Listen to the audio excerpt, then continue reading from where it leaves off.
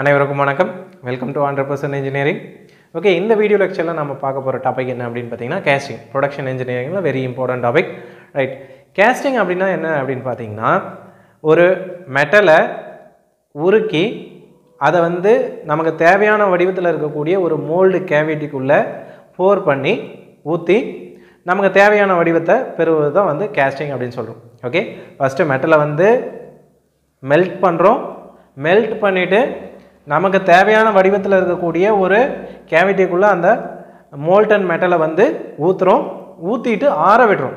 Okay, so ஆற விடும்போது அது சாலிடாக கன்வெர்ட் ஆகும். சாலிடாக கன்வெர்ட் ஆனதுக்கப்புறம் இதை இந்த ப்ராடக்டை, அந்த ஃபைனல் ப்ராடக்டை வெளியே எடுத்துக்கிறோம். ஓகே, இதுதான் கேஸ்டிங் அப்படின்னு சொல்கிறோம். நம்ம வெளியே எடுத்த அந்த ப்ராடக்ட் தான் கேஸ்டிங் அப்படின்னு சொல்கிறோம். இந்த ப்ராசஸ், ஹோல் ப்ராசஸை என்னன்னு சொல்கிறோம் அப்படின்னா கேஸ்டிங் ப்ராசஸ் அப்படின்னு சொல்கிறோம்.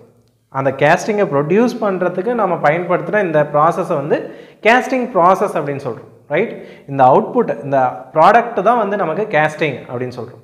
ரைட், இந்த கேஸ்டிங்கை எங்கே தயாரிக்கிறோம் அப்படின்னு பார்த்தீங்கன்னா த பிளேஸ் கால்டு ஃபவுண்ட்ரி. ஃபவுண்ட்ரியில் தான் தயாரிக்க போகிறோம். ரைட், ஃபவுண்ட்ரி அப்படின்னு பார்த்தோன்னா there are two kinds. Right, ஒன்று கேப்டிவ் ஃபவுண்ட்ரி, இன்னொன்று ஜாபிங் ஃபவுண்ட்ரி அப்படின்னு சொல்லுவாங்க. ஓகே, இந்த கேப்டிவ் ஃபவுண்ட்ரி அப்படின்றது பார்த்தீங்கன்னா அந்த கம்பெனிக்குள்ளேயே இருக்கும்.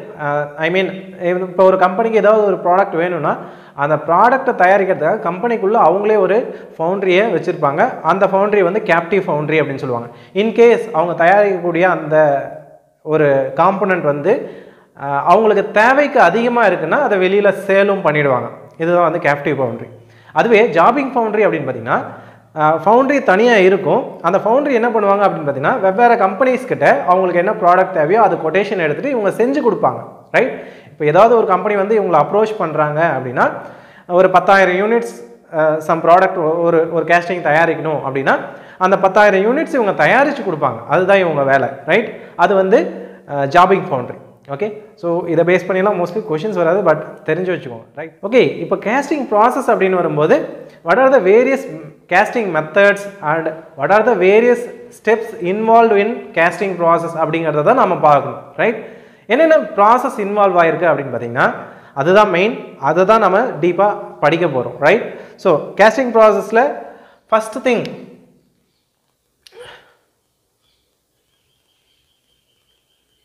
Pattern making.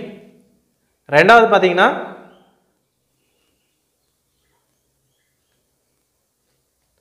core and mold making. மூணாவது பார்த்தீங்கன்னா pouring and solidification. Right, and நாலாவது பார்த்தீங்கன்னா fettling. அஞ்சாவது பார்த்தீங்கன்னா inspection. ஒருவேளை இன்ஸ்பெக்ட் பண்ணும்போது நமக்கு ஏதாவது ட்ராபேக்ஸ் இருக்குது, ஏதாவது குறைகள் இருக்குது அப்படின்னா we need to salvage. ஆறாவது பார்த்தீங்கன்னா சால்வேஜிங். ரைட், சால்வேஜிங் பண்ணதுக்கப்புறம் again we have to inspect. I think understand ஆகிருக்கும் அப்படின்னு நினைக்கிறேன். ஃபர்ஸ்ட் திங் பாருங்கள், ஃபர்ஸ்ட் பேட்டர்ன் மேக்கிங், அடுத்தது கோர் அண்ட் மோல்டு மேக்கிங், அதுக்கடுத்தது போரிங் அண்ட் சாலிடிஃபிகேஷன், அதுக்கப்புறம் பார்த்தீங்கன்னா ஃபெட்லிங், அதுக்கப்புறம் இன்ஸ்பெக்ஷன். இன்ஸ்பெக்ஷனுக்கு அப்புறம் ஏதாவது குறைகள் இருந்துச்சுன்னா அதை நிவர்த்தி பண்ணுறதுக்காக, சரி செய்யறதுக்கு சால்வேஜிங் பண்ணணும். அண்ட் தென் அகெயின் இன்ஸ்பெக்ஷன் பண்ணணும். அதுக்கப்புறம் தான் ப்ராடக்டை வெளியில் கொடுப்பாங்க. Okay, right, these are the steps involved in casting process. இந்த ப்ராசஸ் பற்றி தான் டீட்டெயிலாக நம்ம படிக்க போகிறோம். ரைட், பேட்டர்ன் மேக்கிங்கில் என்னென்ன நம்ம ஃபாலோ பண்ணணும், அடுத்தது கோர் அண்ட் மோல்ட் மேக்கிங்கில் என்னென்ன ஃபாலோ பண்ணணும், போரிங் அண்ட் சாலிடிஃபிகேஷனில் என்னென்ன பார்க்கணும் அப்படிங்கிறத டீட்டெயிலாக ஒவ்வொரு டாப்பிக்கும் டீட்டெயிலாக பார்க்க போகிறோம். ஓகே, நம்ம இந்த ஸ்டெப்ஸ் ஒவ்வொன்றா பார்க்கறதுக்கு முன்னாடி இன்னும் ஒரு சில பேசிக் ஃபியூச்சர்ஸ், பேசிக் திங்ஸ்லாம் அண்டர்ஸ்டாண்ட் பண்ணிக்கலாம். இங்கே பார்த்தோன்னா மோல்டை க்ரியேட் பண்ணுறதுக்கு நம்ம ஃப்ளாஸ்க் யூஸ் பண்ணுவோம். ரைட், மோல்டை க்ரியேட் பண்ணுறதுக்கு ஃப்ளாஸ்க் யூஸ் பண்ணுவோம், பேட்டர்ன் யூஸ் பண்ணுவோம். பேட்டர்ன் யூஸ் பண்ணி தான் நம்ம மோல்டு கேவிட்டியை உருவாக்க முடியும். பேட்டர்ன் அப்படிங்கிறது நமக்கு எந்த வடிவத்தில் ப்ராடக்ட் தேவையோ அந்த வடிவத்தில் இருக்கும். ஸோ பேட்டர்ன் அப்படிங்கிறது நமக்கு தேவையான ப்ராடக்டோட ரெப்ளிகேஷன் அப்படின்னு சொல்லலாம். அதே மாதிரியான மாதிரி வடிவம் அப்படின்னு சொல்லலாம். ரைட், ஸோ அந்த பேட்டர்ன், இந்த ஃப்ளாஸ்க் இதெல்லாம் வச்சு தான் நம்ம மோல்டை வந்து கிரியேட் பண்ண போகிறோம் ரைட். இது வந்து 2 flask சிஸ்டம். நான் வரைஞ்சிருக்கிறது வந்து 2 flask சிஸ்டம். கீழே ஒரு ஃப்ளாஸ்க் இருக்குது, மேலே ஒரு ஃப்ளாஸ்க் இருக்குது. கீழே இருக்கக்கூடிய ஃப்ளாஸ்க் வந்து எப்பவும் ட்ராக் அப்படின்னு சொல்லுவோம், மேலே இருக்கக்கூடிய ஃப்ளாஸ்க் வந்து கோப் அப்படின்னு சொல்லுவோம் ரைட். ஒருவேளை 3 flask சிஸ்டம் யூஸ் பண்ணோம்னா மிடில் ஒரு ஃப்ளாஸ்க் வரும், அது வந்து சீக் அப்படின்னு சொல்லுவோம் ரைட். 3 flask system. 1 flask சிஸ்டமும் இருக்குது, ஒரே ஒரு ஃப்ளாஸ்க் மட்டும் தான் யூஸ் பண்ணுவோம், ட்ராக் யூஸ் பண்ண மாட்டோம், கோப் மட்டும் யூஸ் பண்ணுவோம். ட்ராகுக்கு பதிலாக நம்ம ஃப்ளோரில் வந்து குழி மாதிரி குழி வெட்டிடுவோம், அந்த பிட் மோல்டிங் அப்படின்னு சொல்லுவோம் ரைட். பிட் மோல்டிங்கில் அந்த குழியே வந்து ட்ராகாக ஆக்ட் ஆகும். ஓகே, குழி வந்து ட்ராகாக ஆக்ட் ஆகும். ஸோ ஒரே ஒரு ஃப்ளாஸ்க் இருந்தால் போதும், கோப் மட்டும் இருந்துச்சுன்னா போதும் ரைட். ஸோ இது வந்து அந்த ஃப்ளாஸ்கிங் சிஸ்டம். அண்ட் நம்ம மோல்டன் மெட்டலை ஊற்றுறதுக்கு போரிங் பேசின் இருக்கும், அண்ட் இதுக்கு பேர் வந்து ஸ்ப்ரூ அப்படின்னு சொல்லுவோம் ரைட். இது வழியாக தான் உள்ளே வந்து மோல்டன் மெட்டல் உள்ளே என்ட்ரு ஆகும். ஸோ இது ஸ்ப்ரூ அப்படின்னு சொல்லுவோம். அண்ட் இந்த இந்த பிளேஸை வந்து ரன்னர் அப்படின்னு சொல்லுவோம்.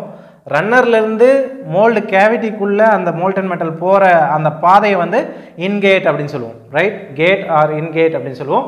அண்ட் மோல்டன் மெட்டல் வந்து இந்த ரைசர் வழியாக மேலே ரைஸ் ஆகி நிற்கும். இந்த ரைசர் எதுக்கு ப்ரொவைட் பண்ணுறோம் அப்படின்னு பார்த்தீங்கன்னா லிக்விட் ஸ்ரிங்கேஜை வந்து ஈக்குவலைஸ் பண்ணுறதுக்காக நம்ம ரைசர் வந்து ப்ரொவைட் பண்ணுவோம் ரைட்.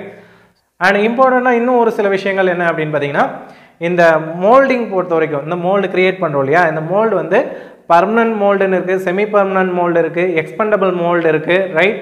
ஸோ எக்ஸ்பெண்டபிள் மோல்டு அப்படின்னா 1 டைம் தான் யூஸ் பண்ண முடியும். ஒரு டைம் யூஸ் பண்ணதுக்கப்புறம் மோல்டை என்ன பண்ணிடுவோம், உடச்சி எடுத்துருவோம் ரைட். உடச்சி எடுத்துட்டோம்னா அந்த ஒரே ஒரு கேஸ்டிங் மட்டும்தான் அதில் ப்ரொடியூஸ் பண்ண முடியும். அதனால் அது 1 cast மோல்டிங் அப்படின்னு சொல்லுவோம். 1 cast மோல்டிங் அப்படின்னா ஒரு டைம் தான் ஒரு கேஸ்டிங் தான் ப்ரொடியூஸ் பண்ண முடியும். அது 1 cast moulding R expendable mould casting அப்படின்னு சொல்லுவோம். Expendable mould casting.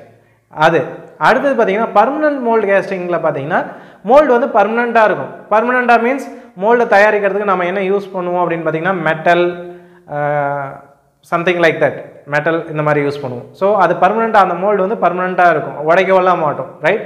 ஸோ அந்த மோல்டை வந்து பிரித்து எடுக்கிற மாதிரி இருக்கும். பிரித்து உள்ளே இருக்கக்கூடிய கேஸ்டிங்கை வெளியே எடுத்துகிட்டு மறுபடியும் என்ன பண்ணலாம், இன்னொரு ப்ராடக்ட் தயாரிக்கிறதுக்கு அதை பயன்படுத்திக்கலாம். பட் அந்த இடத்துல அந்த மோல்டோட காஸ்ட் அதிகம். காஸ்ட் அதிகனாலும் ஒரு அட்வான்டேஜ் என்ன அப்படின்னு பார்த்தீங்கன்னா நமக்கு பெட்டர் சர்ஃபேஸ் ஃபினிஷ் கிடைக்கும், அதே போல் வந்து டைமென்ஷனல் அக்யூரசி கிடைக்கும். இதில் பர்மனன்ட் மோல்டு கேஸ்டிங்கில் ரைட். அதுவே இந்த எக்ஸ்பெண்டபிள் மோல்டு கேஸ்டிங்கில் பார்த்தீங்கன்னா நமக்கு சர்ஃபேஸ் ஃபினிஷ் நல்லா கிடைக்காது. அதாவது வெளிப்புறம் அந்த சொரசொரப்பாக இருக்கும், ரொம்ப ஸ்மூத்தான சர்ஃபேஸ் கிடைக்காது.